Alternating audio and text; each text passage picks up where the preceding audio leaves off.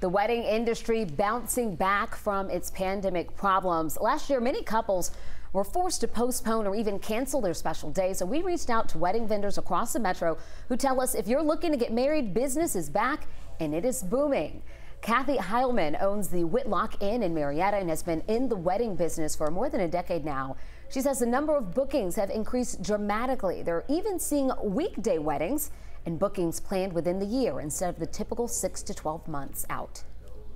Next year even being even bigger than 2021. I think really there's a huge boom going on, and the industry professionals that I've talked to feel the same way. It's almost like the floodgates were open and we're all just out there working like crazy because there's a real demand for celebration right now. We certainly do need to be celebrating. So if you are planning a wedding, you may run into some COVID clauses with vendor contracts. These are new to the wedding world, of course, since the pandemic. So it's an effort to help outline safety protocols, cancellation policies, and much more. So double and triple check that.